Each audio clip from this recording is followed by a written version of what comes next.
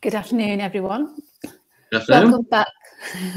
Welcome back to our latest session, which will explore how businesses can create a sustainable supply chain and how technology and collaboration are helping to deliver those objectives. I'm Shelina Begum, Northwest Business Editor at the Business Desk, and your chair for this session. So over recent years, not only are more companies looking to improve sustainability within the supply chains, but consumers are also becoming more aware of their overall impact. Shoppers are developing more of a green attitude as a way of life, and retailers need to be there to meet those needs. By implementing sustainable practices, businesses are becoming more efficient, saving money in the process, and having a positive impact on their environments. To look at how they do this, we have an excellent panel today. We also encourage any questions from our audience. There's a Q&A button on the right-hand corner of your screen, so do please ask, and I will try my best to put those to the panelists.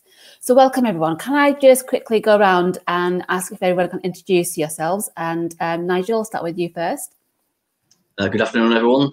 I'm Nigel Coates. I'm the Managing Director at LVF Packaging based in Huntly in Leeds. We manufacture plastic packaging primarily for the food sector, and sustainability is something that's very close to our hearts. Of the adverse publicity that the plastic packaging has received over the last few years. Thanks, Nigel. And Gareth? Hi, I'm Gareth Kane. I've been involved in sustainability for about 22 years. For the last 15 years, I've run my own sustainability consultancy, Terra Infirma Limited, and I've written 5 books on business and sustainability, including building a sustainable supply chain. Thanks, Gareth. And Sally. Hi, I'm Sally Wake. I'm Head of Strategic Relationships at Company Shop Group. And when we started 50 years as a business, 50 years ago as a business, stopping food, going to landfill and buying surplus products, we have sustainability at the heart of what we do. And along with environmental and social goals, sustainability has always been a key part of our business. Yeah, and that sustainability has won you your 3rd Queen's Award for Enterprise as well, hasn't it, recently? So congratulations on that. The community shop. Thank you very much. We are very proud. It's amazing when you get recognised for what you do. Yeah, I know the team are really, really excited, completely delighted to win another Queen's Award. So thank you for mentioning that. Congratulations. Thank you. Right, Gareth, I'm going to come to you first. Creating a sustainable green supply chain, it's on people's agenda now. And tell us, why is it good for business, and why now? Why are people talking about it more now than ever before? Well, I think if you rewind 10 years, then most organisations looked at sustainability just within the factory fence or within the office building walls. But I think now the responsibility, people expect you to be driving sustainability down through the supply chain. And it's kind of the Pandora's box of sustainability, because the further down you go, the bigger the risks, the environmental or reputational risks you find, but also your visibility is is lowest. So when we get these horror stories from around the world of things happening in big brand supply chains, whether it's in the clothing or electronics, whatever it might be, it's actually quite difficult to know what your supply chain actually is. And those risks can be massive, and we've seen impacts on people like Apple and various high street clothing brands over the years from some of these scandals coming out of the supply chain. From an environmental point of view, most organizations, the bulk of their environmental footprint is in the supply chain. So I do quite a lot of work with the NHS, and they reckon that it's about 2/3 of their carbon footprint is in their supply chain. So they're not going to meet their net zero targets without tackling the supply chain head on. So it's unavoidable these days. It seems like the bigger they are, the harder it is to get to that stage. Yeah, it is. But my view is that there are definitely things you could be doing. One of my one of my clients once said, we challenge our suppliers to fix our sustainability problems rather than us trying to fix theirs. And I think far too many people take it in the second part of that. And really, if you're smart about how you deal with your suppliers, you can avoid a lot of these problems before they even occur. And then you sort of made a point about, since the big brands, they've been in the press about their supply chain and not in a good way. That's also raising awareness as well, isn't it, about it? People aren't sitting silent about it anymore.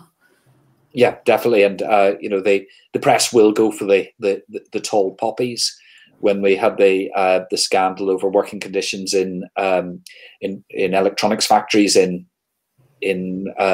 China, those factories produce the vast bulk of all electronic products, but it was Apple who were singled out because the press know that the Apple brand will make the headlines for them. Mm-hmm. Yeah, absolutely. Sally and Nigel, I'll come to you. How are you guys incorporating sustainability into your own supply chain? And Nigel, if you want to tell me first, and then Sally can join us later. Okay. Well, first of all, as I mentioned briefly at the outset, being a manufacturer of plastic packaging, our head's firmly above the parapet at the moment. And I think really there was a huge focus of attention on littering, actually, through David Attenborough's Blue Planet documentary back in 2018. And I think looking back on it, I think actually the focus of the documentary has been a little bit lost, because it was specifically focusing on the shocking effects of the plastic littering was having on the oceans of the world, rather than necessarily the plastic itself was a problem. But nonetheless, we have to constantly live with the image that being a manufacturer of plastic packaging, we're the problem, and we like to see ourselves very much as part of the solution instead of part of the problem. And so sustainability is extremely important to us. We have for many, many years, certainly a long, long time before the David Attenborough expose, we have used materials, raw materials with a very high recycled content. And sustainability to us really, I focus on the materials that we use, that we consider our success as being a sustainable business being measured by how we're using materials that have a very high recycled content to start with, and how we're producing packaging that can be readily recycled. And I think if we tick those two boxes, there are other elements of the business that where sustainability features. I think that's the key area for us: using the right materials, using packaging that can be recycled. And we've carried out a lot of work on that.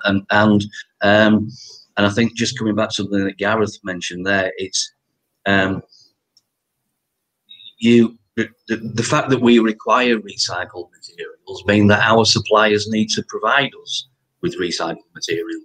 And the fact that the big brand owners and retailers require their products to contain a recycler and be recyclable, it filters all the way down the supply chain, right the way from the top. But I think every element of the supply chain in turn is supporting sustainability, either by asking its suppliers to provide it with sustainable materials with high recycled content, or by producing products in accordance with the requirements of the brand owner and the retailer. So we all have a part to play. And one of the materials you use is the breakdown PET. Is it breakdown PET or breakdown PET? It is, yeah. It's an alternative. It's only been, to be fair, it's only been very lightly picked up upon. We have this kind of a catch-22 position where PET is, certainly in plastic packaging, PET is the kind of holy grail material at the moment. It's the material that has that is likely to be supplied with a high recycled content. It's a material that can be recycled very readily, albeit there's way too much emphasis at the moment on recycling bottles, because it's a good profitable and buoyant market there, and less so on plastic trays and pots and lids. But the breakdown PET is an alternative. It's not something that should be relied upon. But in the hopefully unlikely event that PET isn't recycled and finds its way into landfill, the breakdown PET is an additive that effectively makes plastic as attractive to microbes as organic matter going into landfill would. And so rather than the plastic trays or tubs or lids or whatever it might be that produce the breakdown PET sitting around in landfill for hundreds, if not thousands of years, they will break down in that kind of environment in a relatively short time frame, more in the region of perhaps 1 to 10 years. It's still quite an important material, isn't it? And just part of the process in achieving those sustainability targets. It is. The problem at the moment is it's so much more expensive. There's been very little uptake. And I think what we need to find more brand owners perhaps biting the bullet and saying, well, look, we think this would be a useful material for us to use, and the economies of scale will come to bear, and then it become more widely accepted. Yeah, absolutely. And Sally, how are you guys incorporating sustainability into your own supply chain?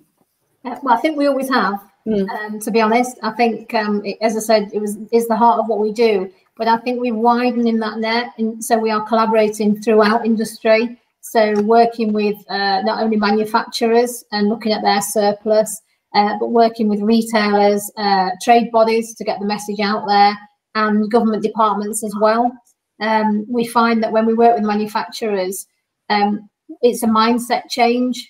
It's sort of thinking about things differently. And when we look at manufacturing sites, we do waste walks. So we look at the practices that they have on site that are existing.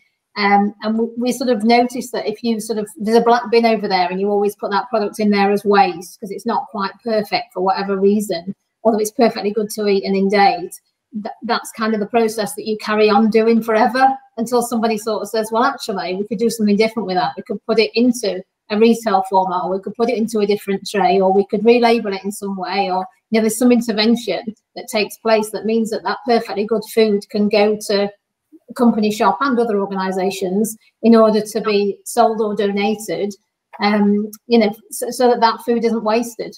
So I think it's that sort of thing. It's trying to sort of intervene at all stages throughout the supply chain to change mindsets. And working with the government, we've got sort of surplus warriors that go on site and do this and have a look at practices. And it's intervening early, especially short dated products where they haven't got enough life to go to a supermarket because they wouldn't be sold through in time. It's kind of thinking, well, actually, we have a huge network with our own fleet. We know we can go in and swoop in and take a lot of product and move it through our supply chain, to our members really quickly, through the supply chain quickly. So it's kind of sort of looking at intervention points, working together, collaborating, and also education. We have a luminary programme, on cohort 2 now, with people from different companies, including people like Coca-Cola, Ocado, etc. And they send people, and we do sort of peer-to-peer learning. So they talk about challenges they have throughout their business, and we try and find solutions together. And they're sponsored by somebody internally at their company, so they do get traction from a sponsor that's typically a director, who will help to make change. It's that desire, I think, to make a difference and make a change. But we are seeing more and more companies come to us to talk about their sustainability. So I think that's a really good sign. Yeah, it sounds like a lot of collaboration going on. That seems to be key, doesn't it? Yeah, definitely. Yeah. And are you also finding it's just companies you're working for, but your end user, the people buying the products, there's an education around that as well, in that it's okay to go to the company shop and buy those products. It's absolutely fine. Definitely. Yeah, our members, they are quite well educated because we do a bit of a program when they come to us, so they understand why it's surplus. A lot of the people that are our members work in food manufacture, so they could be one of those people on the line where an ingredient hasn't made it into the product, so they know maybe there's no, I don't know, oregano in a lasagna. I'm hoping there is oregano in a lasagna. I'm not sure. So whatever that might be, whatever ingredient happens to not be there, perfectly great to eat. We just relabel that, and our members know that it'll be a great product, but without the oregano. I'm probably just upset a lot of people now by my lack of food knowledge. I I think you do use oregano in lasagna. For you, I think you do too, but as I'm saying it, I'm thinking, do you? Is that right? But yeah, our members definitely. And we did a Surplus Superheroes campaign with all little characters, you know, sort of fruit, lemons and strawberries and things that weren't quite right for whatever reason. They were surplus. And the children, over 60,000 children we educated, and they educate the parents. They will say, oh, we know why this is here, we know why that's on the shelf, we understand that. So I think the next generation, there really is an appetite to do things differently and think differently. So it's sort of getting in there early, really, and trying to change behaviours as well. Yeah. How many tons of food are you guys saving from going to waste? Well, the sustainability report's due out in June. So I'm not going to comment until that comes out, if that's okay. Vast amounts, really, but we are just recalculating all the figures. So, yeah, the new sustainability report will have all those details on. But yeah, it's huge amounts. We have 13 company shops and 6 community shops. Yeah, it's a very big number. Right, brilliant. This is a question for everyone on the panel. I mean, who do you think is driving the sustainability agenda within the supply chains? Is it people like yourself? Is it other people in the supply chain? Is it your consumers, the end users? I think ordinarily you might expect that it would be the brand owner or the retailer that would drive it. Certainly in our industry. And my expertise really is quite narrowly channeled into the industry in which I operate. But it's not at all unusual to find a brand owner or a retailer when they're specifying the packaging for their product, specifying that product should contain that packaging should contain above a certain percentage of recycled content. So in that respect, you think it would be the brand owner or the retailer be dictating to the manufacturer what kind of materials they're using. But increasingly, we find that the manufacturers themselves are driving that sustainability argument. For many years now, it's been commonplace that all of the kind of what we would refer to as the post-process waste is recycled. It goes back to the manufacturers of the raw material, the sheet plastic that we use. It goes back to be re-extruded into material to make fresh products, and so there's been that level of, I guess, for whilst ever plastic packaging has been thermoformed, but it goes beyond that. You know, we as manufacturers have a simple desire to be sustainable. We don't need to be guided down this particular path. I think that we, on the whole, we buy into the benefits of doing so. It's simply the right thing to do, and when all said and done, as a manufacturer, we occupy the same world that the rest of the same planet that the rest of the population occupy, and we have just as vested an interest in doing the right thing and being as sustainable as possible as the next one will have. How about yourself, Gareth? What would you say? It varies from sector to sector, as Nigel says, in the sort of consumer retail value chain. It tends to be driven by the big brands. Marks and Spencer see themselves as a gatekeeper for their customers, that they will do the heavy lifting on sustainability, so the customer doesn't have to understand a zillion different issues in depth. In other sectors, it can be different. I mentioned the NHS. Obviously, they're driven by government diktat. Other organisations, it's increasingly about attracting and retaining the best talent, because potential employees are now demanding that their employer takes sustainability seriously, and that obviously includes the supply chain. And then for certain sectors, and we're going to see this increasingly, I think, with electronics and particular things like car batteries, it's going to be just security of supply. One of my clients is Interface, which one of the most sustainable companies in the world that you probably never heard of, but they're the largest carpet tile manufacturer in the world. they have decided that the only sustainable source of raw material for new carpet is old carpet. So you're starting to see all these different forces coming into play in different sectors. And one of the things I'm always on at my clients is start with that business case, work out where the driver's coming from, so that you can design your whole sustainability strategy, not just supply chain, to meet those needs. And then you get the sort of win-win between your business aims and your sustainability aims. That's like that's the ideal world, isn't it? We'll hopefully get there at some point. Create that ideal world if you so desire. You will. Yeah. And Sally, yourself? Yeah, a whole range of retailers and manufacturers for us, and trade bodies. We're joined up to Courtauld 2025, all about sustainability, and working with RAP as well, who inform not only the general public on food waste and household waste, the product waste. So yeah, for us, it really is everybody that we speak to has an interest, and I'd say that's growing, and again, it shows within the luminary, the educational program that we're doing, because the interest for that has been huge, and there is a big emphasis on sustainability within that.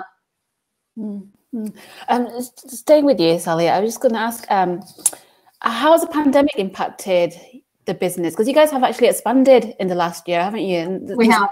Clearly a demand for what you're doing. Absolutely. It's been interesting. Like most people, it's been a challenge, but we like a challenge. Turning problems into potential, we would say. So yeah, it's meant that we have expanded, but we did have expansion plans anyway. But product-wise, it's meant that we've had a different range of products that have been quite challenging. So things that we need to put in retail formats. So we've got a lot of hospitality products, a lot of products that were destined for schools, things that maybe were supposed to be going to the foreign market that didn't make it for whatever reason. So I think it's just, we never know what's coming through the door, really. You really are waiting either for somebody to make a mistake, or it could be, new product development and a bit more planned. But if you can't put it on a shelf and people aren't buying it in a retail space, and manufacturers made it and it has a date, it needs to go somewhere. It needs to find a home. So I think we've just had a different range of products, and quite a lot of challenging products that have needed more intervention. But that's what we're good at, sort of finding solutions. But yeah, we have been opening more stores, and it has been very busy. I think the other side of that is that some of our members work in NHS, fire, police, etc. And that's been very challenging. And I think a lot of people that come to us are on lower incomes and lower budgets, and you pay sort of over 50% off a retail price. So that has made us attractive for people to come and shop and want to access those, good quality products at low prices, really. Because affordability is key here, and access, isn't it? And that's what's going to drive the sustainability agenda going forward. Nigel, I was going to ask you. I mean, you've recently invested in new machinery in the business, about £500,000, yeah, which is really important. I mean, how is sort of that investment and tech playing a role in driving your green agenda? Well, I guess the most direct way in which it does is that the equipment is more efficient. The latest machine we've installed was a replacement for an older machine. Certainly, the level of efficiency on the new machine is far better than the older one. The old machine, the machine that was replaced was probably 15, 16 years old, but there was more. There was more to it than simply replacing an old style machine with a new style machine that's a bit more efficient. The new machine that we put in is prepared in such a way as it will enable us to move into slightly different packaging technologies. There's a significant focus at the moment on reducing plastic. We like to think that plastic still has a very important role to play. But clearly, going back to the David Attenborough Blue Planet programme, it highlighted some misuse of plastic, some came out of the programme was the reduction in single-use plastics, and now we're seeing brand owners, retailers, in fact, people throughout the chain really looking at alternative ways of packing their product. And one area that's particularly of interest is hybrid packaging, where we use the plastic to only provide the contact surface for the material, so contact surface for the food stuff, and perhaps use card to provide the structural strength and duration and the like. And so we see the advent of hybrid packaging, where ordinarily the product might go into a tray that was, the thickness might have been produced in 500 or 600 micron PET. Now we'll go into a tray that's producing material that's closer to 200 micron, but it will be supported with a cardboard structure underneath, each of which that can be readily separated so that they can still go into their appropriate recycling streams. And this particular machine that we've bought is equipped to enable us to move into that market. Yeah, well done, Nigel. Gareth, I mean, are you seeing tech playing a bigger role in firms going green and getting the supply chain to go green as well?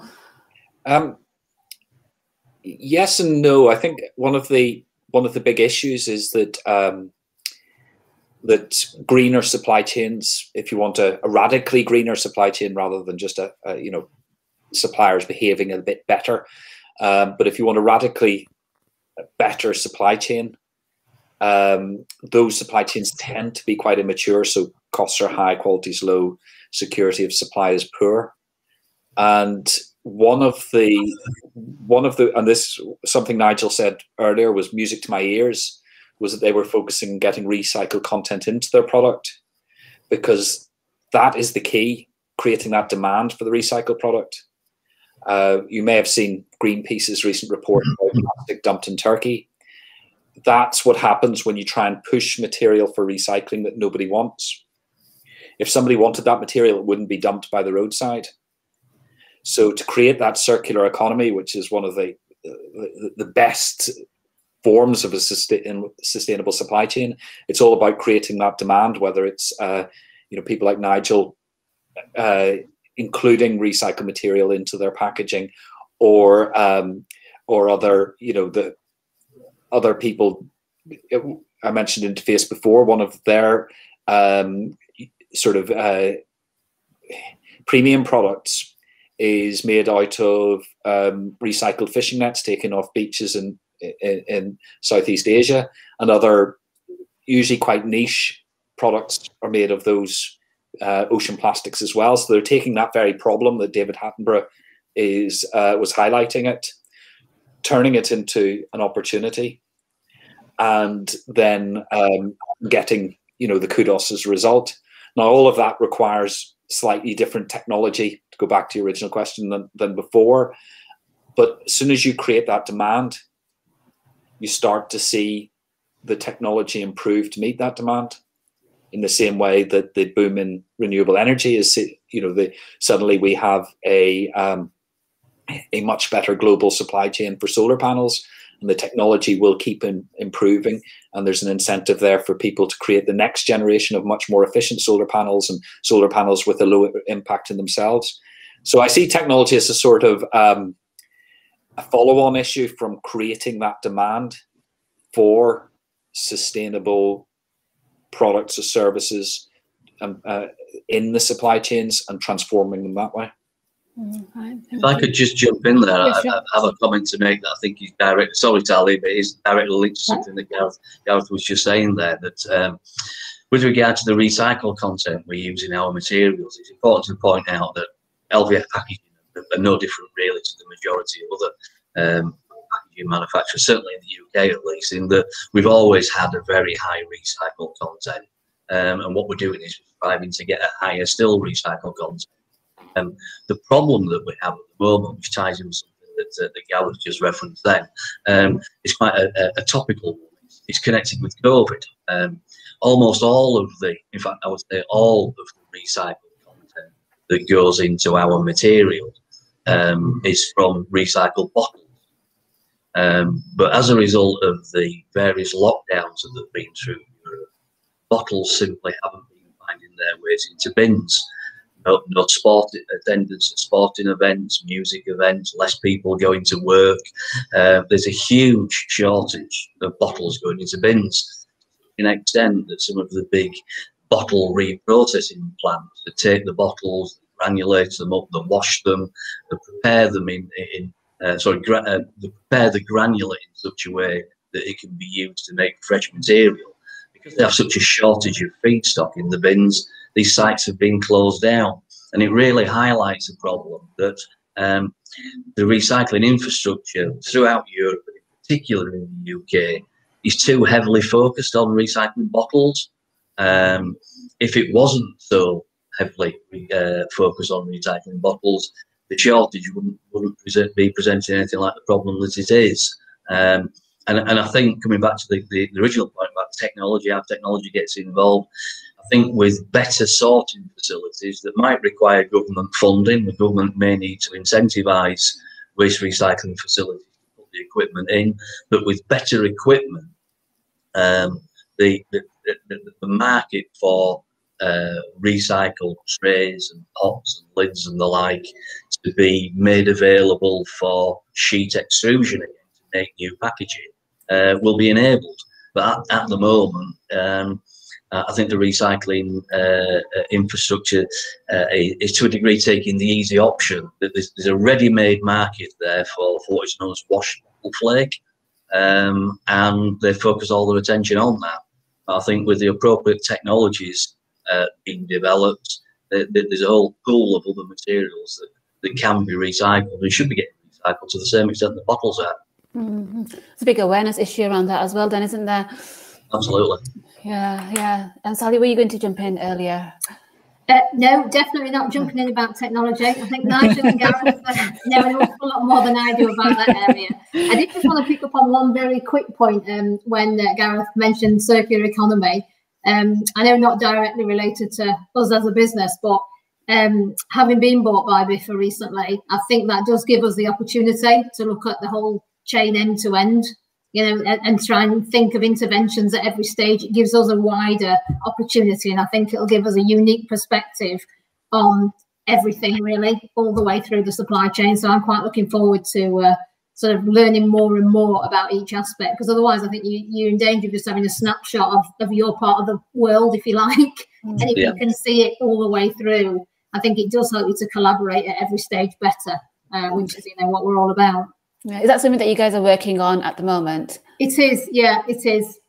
It's definitely something that, there's more opportunity across the whole supply chain, because we are now part of Biffa, and it's just looking at all those areas of opportunity and making sure we maximise them, not only for commercial return, but for social return, and to make sure that we're doing the right thing for the planet as well. Yeah. Again, this is one for everyone on the panel. How do businesses get more support and buy-in from their suppliers? Is it easier? Is it still a challenge? Is there still a bit of an education awareness aspect to it that people aren't really looking into as much as they should be doing? Don't know, Gareth, do you want to? Nigel, sorry. Sorry, Gareth, after yourself. No, Nigel, if it's I personally don't see a problem in businesses to buy into sustainability. From our experience, at least, it's quite simply a case that we require materials that are produced in a sustainable manner, and therefore we will only buy materials that are produced in a sustainable manner. And if a material supplier can't supply that material, well, then we don't deal with them. So I think it's in that respect, it's fundamentally the same as most other customer supplier relationships, in that you buy the product that you want, and if the supplier sees that they're not getting the sales, they'll be inclined to change their offering to supply what the market demands. So I don't think it needs. I don't feel, at least, as though my business has to to kind of dictate or encourage to our suppliers what they should be doing, and encourage them to buy into the whole sustainability argument, because I think that they themselves see the benefit in it as well. How about yourself, Gareth? Are you seeing something similar, or is it different on different sectors? What Nigel said. You know, I couldn't say it better. But every time we spend some money, whether as individuals or as companies or whatever else, we're making a decision about sustainability effectively. So if all that purchasing changes from purchasing sort of business as usual, products and services, materials, whatever it might be, to more sustainable ones, then the whole economy will change, which is what effectively we're trying to do. And you know, history is littered with organizations that didn't see which way the wind was blowing at different times. When the transistor was invented, the old valve industry just died a death because they didn't see this new opportunity. Kodak famously invented digital photography, decided not to pursue it, and ended up losing, you know, one of the biggest brands of my childhood, just almost disappearing completely. So I think there's going to be I sometimes say go green or go bust, as all these different people who are making purchasing decisions make different purchasing decisions, and all those suppliers are going to have quite an existential choice to make at the end of the day. Just staying with you, Gareth, you've written a book called The Green Jiu-Jitsu. Yeah, it's a smart way to embed sustainability into your organization. I mean, how do companies go about introducing sustainability objectives into the organization and wider supply chain? Well, one of the things that I am very keen, the way I go about helping a client with the sustainability strategy, is I don't write it. So I basically facilitate the birth of this strategy by getting key decision makers to decide themselves on the targets and what they might be. And of course, I nudge them in certain directions and make sure they cover the supply chain, et cetera, et cetera. And that's a very important bit of the green jiu-jitsu side, because if you tell somebody what to do,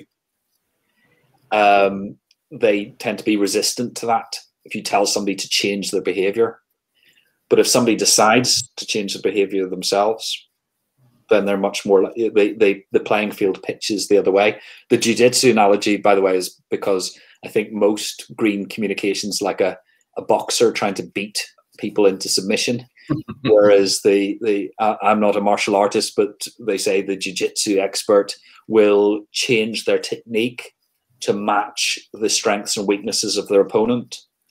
So instead of coming into sustainability with a sort of, what a lot of people do is sort of a watered down Greenpeace approach. When I'm working in the health sector, we always emphasize the relationship between, say, climate change and health. When I'm working with engineering companies, we always emphasize innovation and the problem solving and all the things that engineers value. If I'm dealing with people from a finance background, we make sure that we are providing them with plenty of numbers, particularly financial numbers and all. So the jiu-jitsu thing is basically about reframing sustainability to match the interests of each audience. And as I said, a big part of that is, instead of me telling a CEO that they need to embrace net zero, it's having a process where they decide themselves to embrace net zero. Mm-hmm. And Nigel and Sally, I mean, what would you say to companies who are thinking about sustainability, about the supply chain and the impact on the environment, but haven't done anything about it yet? I think if I can just on what Gareth said about the different industries, that's really interesting, because for us, it's surplus, not just food, it's all different types of surplus that we purchase. So we would definitely say you can have a financial return, which is obviously well worthwhile as a business. If you make a mistake, you make an error with a product, etc., get something back for it. Don't pay to get rid of it. Do the right thing. Or as more and more employees, I think, are challenging within their own businesses to sort of challenge the companies and say, we want to do something different. We want to make a difference. Things like volunteering days and engaging with people in local communities, etc. You know, do something that has an impact in people's lives, make a difference. So something like community shop, where people's lives can be changed with surplus food.